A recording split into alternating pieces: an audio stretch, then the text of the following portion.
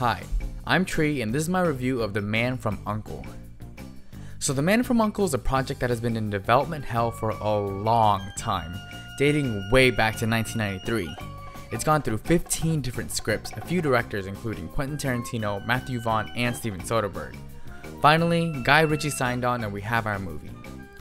So it stars Henry Cavill and Armie Hammer as two sophisticated and talented spies. Cavill plays an American spy and he must join forces with the Russian spy, played by Hammer, to prevent a nuclear bomb from getting into the wrong hands. It's a very worn out story, but there's enough fun in it to get by. Just barely though. Ritche generally specializes in genre films and comedy, and this is about the same. It's actually primarily a comedy, something along the lines of another spy movie this year, Paul Feig's Spy, with Melissa McCarthy. It's a comedy genre film with a sprinkling of action and homage.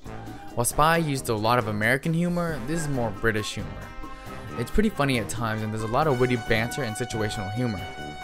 However, I wish there was a little more action. The action is almost overlooked, sometimes even rushed through. This is all fine if the plot and characters are intriguing, but they're mostly bland so the movie doesn't have much to stand up on. There's not much that's memorable about this movie. I already forgot most of the story beats because not much happens. The Man from U.N.C.L.E. is very much style over substance. All of the other spy movies released this year have something defining and unforgettable. Kingsman had its fun winks at classics and insane over-the-top action. Mission Impossible had its unrelenting pace and creative set pieces. Spy had the hilarious scenes with Jason Statham, and Spectre has the great directing of Sam Mendes and Christoph Waltz. This has nothing really. It's a by-the-book spy movie with a few fun camera angles that are throwbacks to old flicks from the 80s.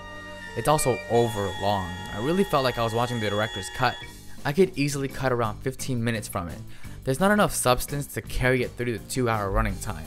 It's a fun time at the theater, but not much else. I laughed a few times and the camera angles are fun and creative sometimes, but it's mostly a forgettable and by-the-book spy remake. I'm giving The Man from U.N.C.L.E. a 6 out of 10.